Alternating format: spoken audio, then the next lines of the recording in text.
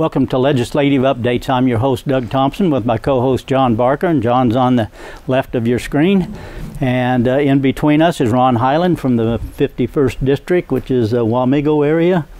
And we thank you so much for coming in. Thank you. And as you know, we didn't have legislative updates last week, but we do this week. And I know you guys have been awfully busy going on with the legislature. So, John, where do you want to start? Well, I'm going to start with just Fed and State, some of the things that my committee accomplished this week. We had some hearings. We passed out 3 or 4 bills on Wednesday. A couple of bills were of interest. One of them was a Rules and Regs bill.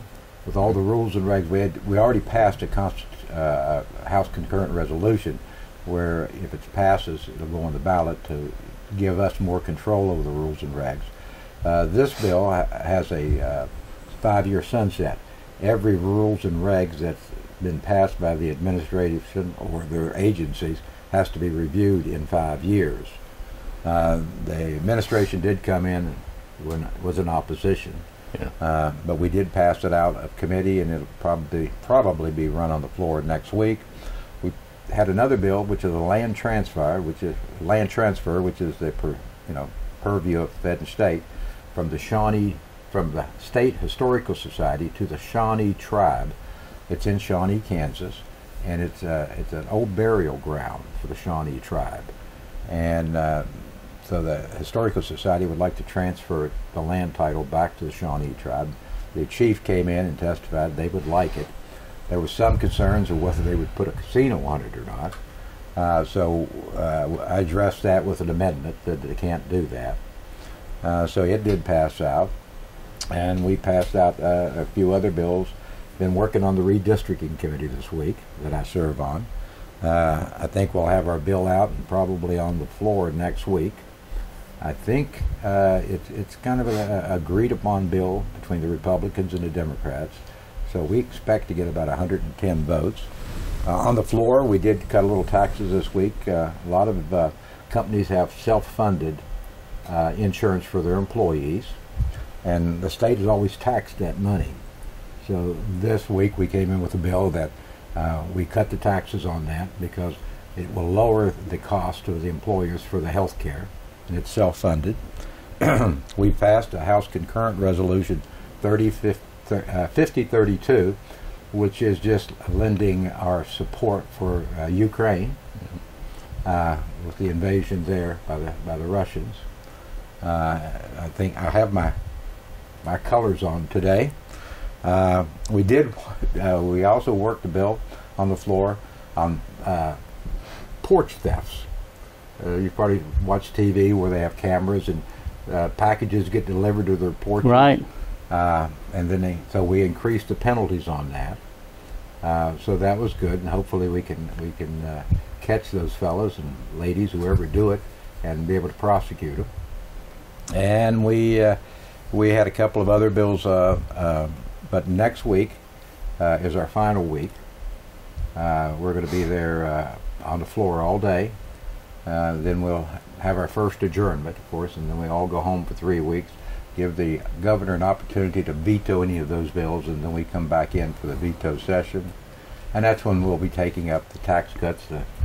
The tax committee last night kicked out a couple of tax cut bills. So, we want to try to get those passed next week, so if the governor vetoes them, we'll have time to come back in and rework those. Appropriations has really been working hard. They were working, they'll work their normal hours in the morning, and then they were coming back at 6 o'clock at night, working on into the evening, huh? Yeah, long into the evenings. I didn't. Yesterday we had a meeting on redistricting at 5 o'clock, and so we didn't get out of there till 6:30 or 7 o'clock. So it made a late night, but I'm glad we got the agreement from the Democrats, and so. That's going to help us in passing the bill, but it's been busy, and Ron's been busy too. He's been there every day. I'm glad to see he's here. He's chairman of Water, which is a good deal, and he always brings some good information to us. He always does. I'm always glad to have you here, Ron. And John, I got a couple of questions. Okay. in regards to the redistricting, where there's 110 potential votes for that, does it still go into the courts then to be reviewed? It does. If we pass it out, the governor, of course, has to sign it. She would have an option of vetoing it. And then if she chooses not to veto it, it goes straight to the Supreme Court to make sure they have a criteria that all the deviations are less than 5%, 5% plus or 5% minus on the amount of population.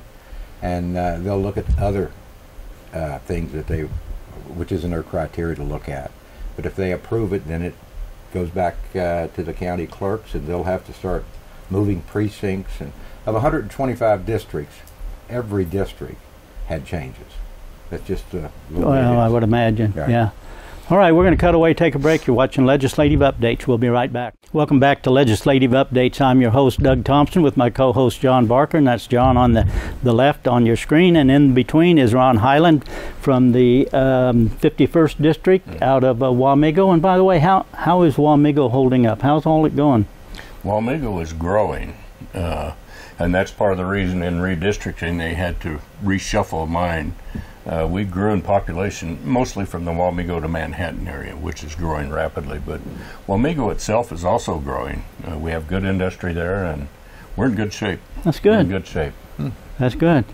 Well, I know you are a retired veterinarian, and so what committees are you on? Well, I'm on Commerce, Labor, and Economic Development Committee. And in that committee, we've been very busy, but we've had bills this year that some of them come over from the judiciary and some others from other areas, some from Fed and State, which I didn't understand, but we took care of them. We took care of them. The two last week that might be of interest, the first one is that we passed a consumer protection bill out of there, which means all the folks that are stealing from the stores, and then they go out and try to sell them. And so we put together a bill that if those folks that are stealing from these stores and then putting them online to sell them, they will have to have a tax ID number, and then the sellers will have to catalog all that information so that it can be reported if necessary. Are you talking about like shoplifters or people just coming in and taking it? Well, in California, they said it's not a crime if it's under $1,000. Yeah, under $1,000. So $1,000 a clip, it adds up, and then they put it on the internet. So it's become a big problem in a lot of areas. In fact, a lot of stores in California have closed because of it. But anyway, businesses came to us. Amazon and Walmart came to us and asked us if we could do something like that. And so we worked with them, and there was back and forth, but we got it done. We passed it out. It'll go to the floor next week as well. And then we passed a bill out, squeaked by getting out. I don't know what's going to happen to it. It's the plastic bag bill. Oh, yes. Yeah. We're familiar with that one. Wichita and Lawrence have been rumored to think about outlawing plastic bags in their cities. And businesses have come in and said, we want to put a stop to this. So they want a law passed within the state that no municipality can outlaw plastic bags. We'll see what happens to that one. That'll be a mess. I guess the obvious question for me would be, well, trash bags are all plastic bags? And yes. Is that what they're talking about? That and all the fast food places and the plastic bag grocery stores. Wow. Everywhere. So we'll see what happens on that one. Okay. And then in tax, I'm on the tax committee as well. And we have been passing out all kinds of bills lately. And it's the trend now. Everybody comes in, they want a tax exemption. All the 501c come in, everybody's coming in. And they tug at your heartstrings. A lot of them are deserving, but these add up right now. I did the numbers on that one. Is that $5 or $6 billion? A total of $10 billion for all the exemptions we've given through the years. Yeah. $10 billion a year is what we're losing in revenue because we have all these exemptions. Right. Both tax and property tax, income tax, and sales tax. Add them all up. It's a big number. It is. But Dan Hawkins and I had a bill a few years ago where we'd go back in every 5 years and review all those tax exemptions, and you would have thought, I mean, more people was on us, so yes, the bill went nowhere. Whenever you start talking about reducing exemptions. You Right. get skewered pretty well. You do. The other bill that we worked on and passed out just yesterday was the food tax bill. The governor wants to take all food tax down immediately. But we look at the numbers on that, that's about $500 million a year that we would lose in revenue. Kansas would lose? Yes. And so we look at that, and you look at the future and you say, when's our next recession? Well, it could be any time. We know it's coming.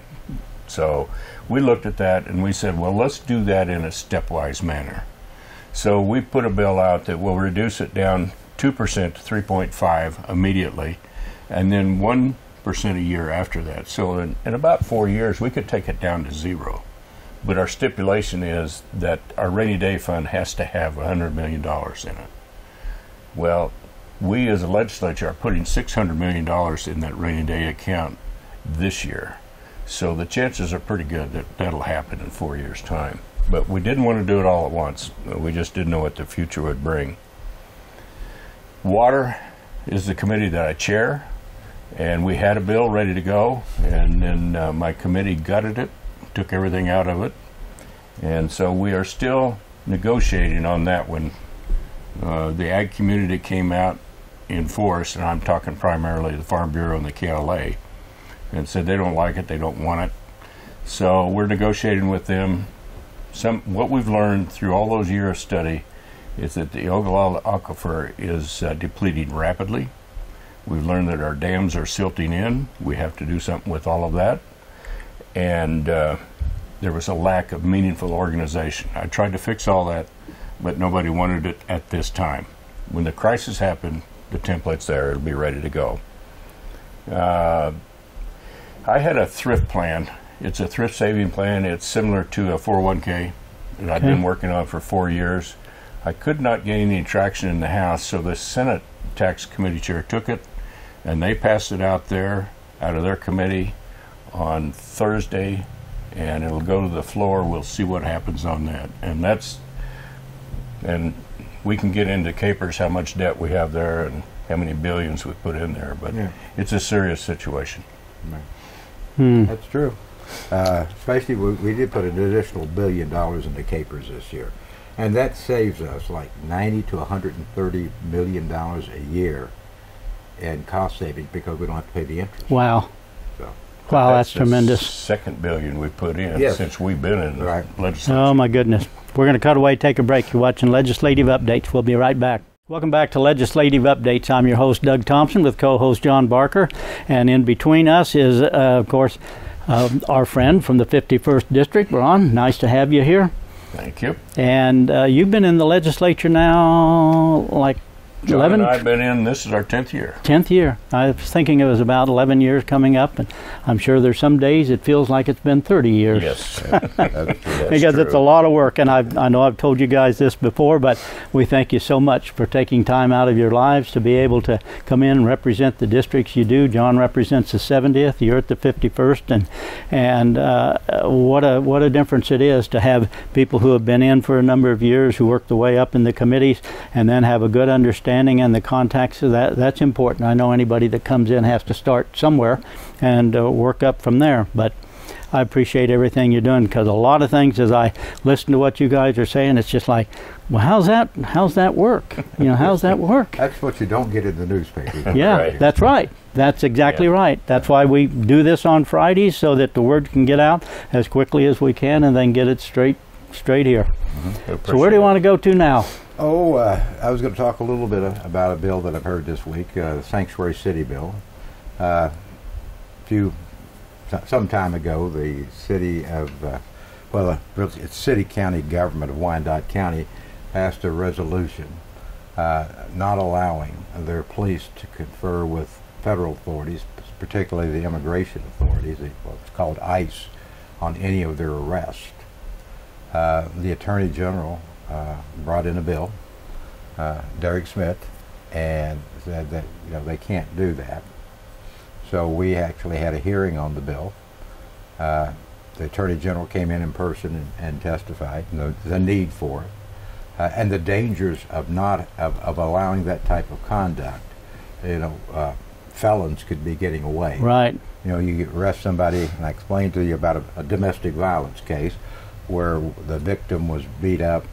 Probably, I'm just saying, could be either side. But if, for example, the husband was there, they arrest him on domestic violence, which is a misdemeanor, battery, and she tells the police, you know, he's wanted by the federal authorities, particularly immigration or whatever.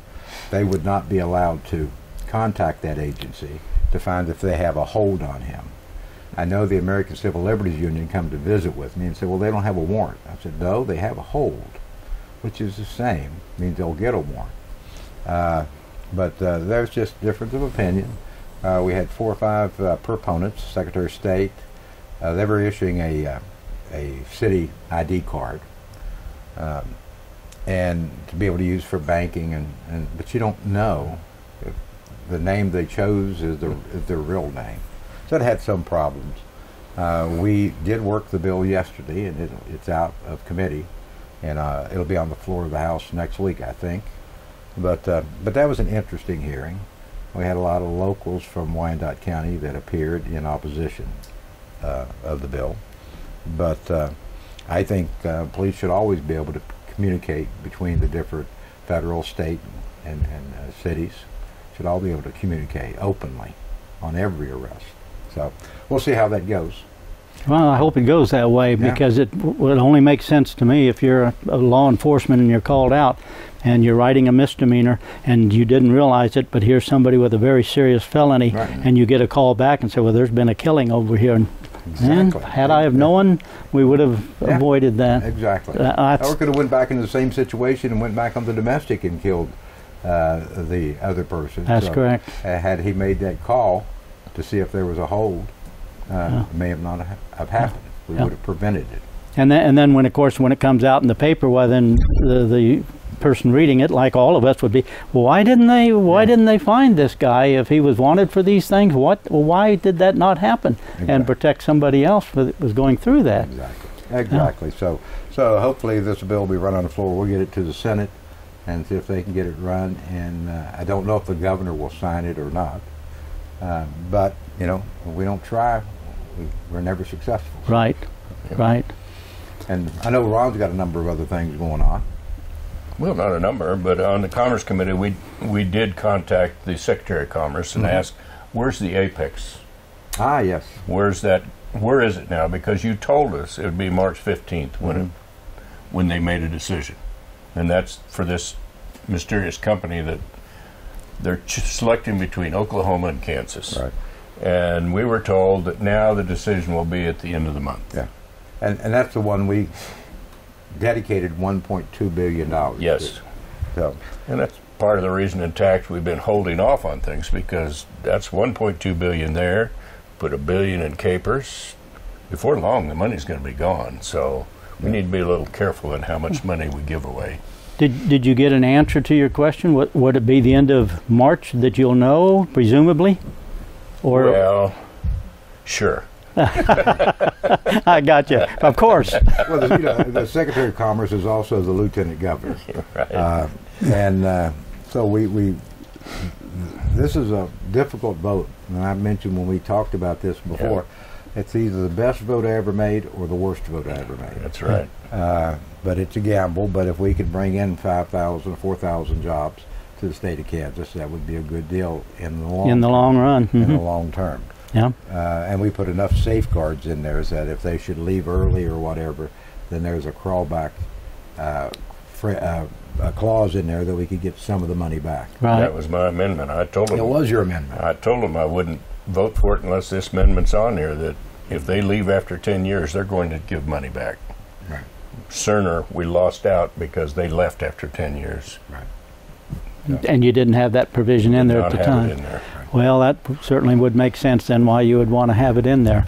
We're going to cut away. We're going to take a break, and we will be back. You're watching Legislative Updates. See you in just a minute. Welcome back to Legislative Updates. This will be our last segment of this show, and it's good to have you folks come in again. And John, appreciate it that you bring people in every week. That gives us diversity of the actions that they're taking, and it's tremendous. Who's going to be up next week? Next week, Kelly Warren, Senator Kelly Warren from Johnson County, who is the chair lady of the Judiciary Committee, and the Judiciary Committee is one of the busiest committees that we have. When I was chairman of the House Judiciary, it was just the number of bills that you get are crazy. But I also want to remind you, on the 22nd of April, we're going to have Tracy Mann here, our congressman, and I think we've got a lot of questions. We do. We do. Talked about them earlier. Got some interesting questions we want to ask. We probably won't get to ask those, but maybe not. Maybe we will. We'll see. I want to ask about Nancy Pelosi. Yeah, well, that's what we were both talking about, so we'll see. We'll see you next week for legislative updates, and you can check out the contact information for both Ron and John, and they're on the screen throughout this show. Thank you.